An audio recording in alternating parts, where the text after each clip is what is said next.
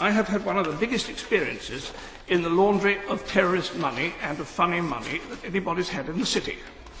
I've handled billions of terrorist money. Not into my pocket.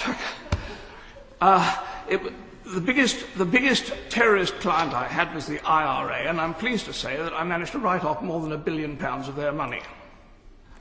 I've also had extensive connections with North African terrorists, but that's of a far nastier nature, and I don't want to talk about that because that's still a security issue.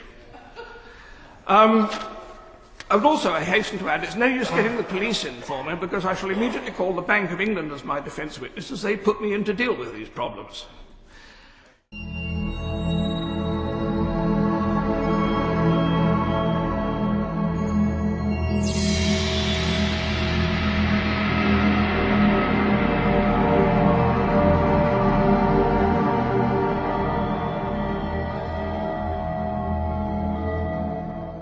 There's another element of the world out there at the moment which is potentially waiting for the pratfall of a massive collective bankruptcy, and that's the food processing industry at the present time. The more the accent has moved from the small corner shop to the big grocers, the more production has been stepped up by the food producers to satisfy the ever-increasing demands of cheap food coming through the grocery chains. And, of course, they've now fallen into the track again of funding themselves to too high a capacity for the market demand, with the result that the grocers can rub their hands with glee and say, we can screw the margins down so tight you won't be able to breathe, and the suppliers are going to go collectively pop at some point in the next few months because they will not be able to keep up the food supply. And there is a big social factor coming, because you will have the present dependence upon cheap food to keep some sort of society structure fed will actually end up by being forced up on prices as the industry goes out of business in terms of its ability to keep supply going, and prices are forced up in the grocery chains, and this is going to be another calamity coming, and we need to have a top-down view as to what to do with it.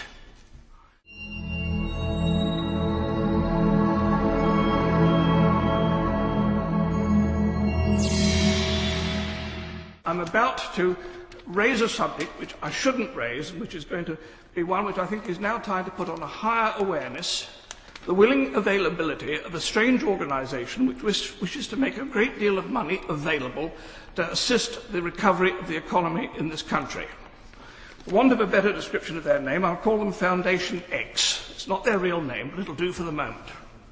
Foundation X was introduced to me 20 weeks ago last week by a very eminent city firm, FSA controlled, by its chairman, who came to me, and its chairman said, we have this extraordinary request to assist in doing this major financial reconstruction. It's mega bucks, but we need your help to assist us in understanding whether this business is legitimate.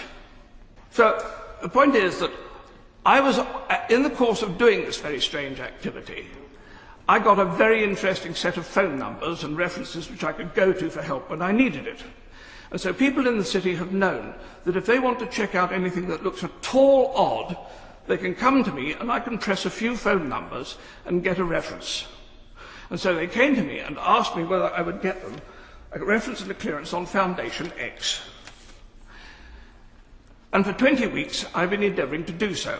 I myself have come to the absolute conclusion that they are completely genuine and sincere, and that they are quite directly wishing to make the United Kingdom one of the principal points for which they will use to disseminate their extraordinary great wealth into the world at this present moment as part of an attempt to seek the economic recovery of the global economy.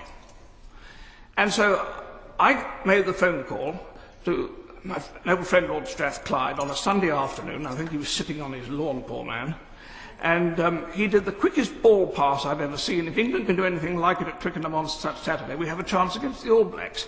And the next thing I knew, I'd got the noble Lord Sassoon on the phone instead. And he, from the outset, took the quite right, proper defensive attitude of total scepticism and said, this possibly can't be right. In the course of the following weeks, I had first of all, the noble Lord Sassoon said, go and talk to the Bank of England. So I phoned the governor of the Bank of England and said, could he please check this out for me? And he came back after about 3 days and said, you can get lost. I'm not touching this with a barge pole. It's far too difficult. Take it back to the Treasury. So I did. And within another day, the noble Lord Sassoon had come back and said, this is rubbish. It can't possibly be right. So I said, well, I'm going to work more on it. And then I had a meeting with the noble Lord Strathclyde, and I actually bought one of the senior executives from Foundation X to meet Lord Strathclyde. I have to say that as first dates go, it was not a great success. Neither of them ended up by inviting the other one up for a coffee or a drink at the end of the evening, and they didn't exchange telephone numbers in order to be able to follow up the call. In fact, I found myself between a rock and a hard place, represented by both a rock and a hard place, which were totally paranoid about each other. Because the Foundation X people have got an amazing obsession with their own security. They are expecting only to be contacted by somebody equal to head of state status, or somebody who has an international security rating equal to the top 6 people in the world. And this is such a strange situation. So both the noble Lord Sassoon and the noble Lord Strathclyde both came up with what should have been an absolute killer argument as to why this could not be true and we should forget it. Noble Lord Sassoon's argument first was that these people were offering evidence, or they claimed evidence, that they had lodged £5 billion with British banks last year. And they gave dates, and they gave transfer dates and the details of these transfers.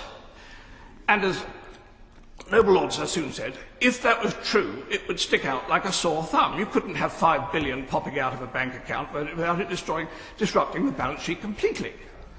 But I remember that about the same time that those transfers were being made, the noble Lord Miners was indulging in his game of rearranging the deck chairs on the Titanic of the British banking community.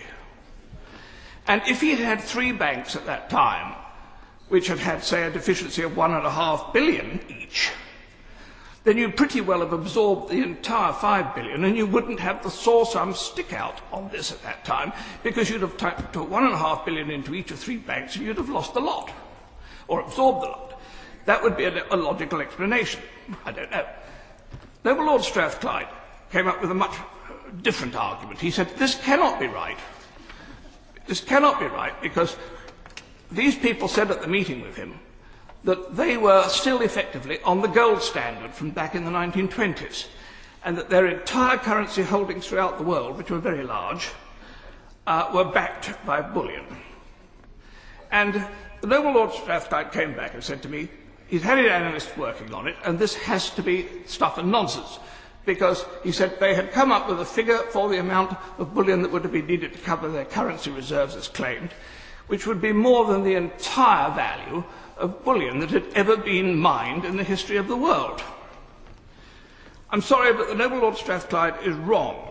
His analysts are wrong, because what he had done was he had tapped into the sources which are available, and there is only one definitive source for the amount of bullion that has ever been taken from the Earth's crust.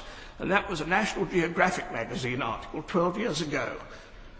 And whatever figure it was that they quoted was then quoted again by 6 other sites on the internet, on Google. And so everybody's quoting one original source, and there is no other confirming authority. But if you tack into the Vatican accounts of the Vatican Bank, you come up with a claim of total bullion. Noble Lord is into his 15th minute. I wonder if he could draw his remarks to a conclusion. The total value of the Vatican Bank reserves would claim to be more than the entire value of gold ever mined in the history of the world. Now, my point on all of this is that we have not proven any of this.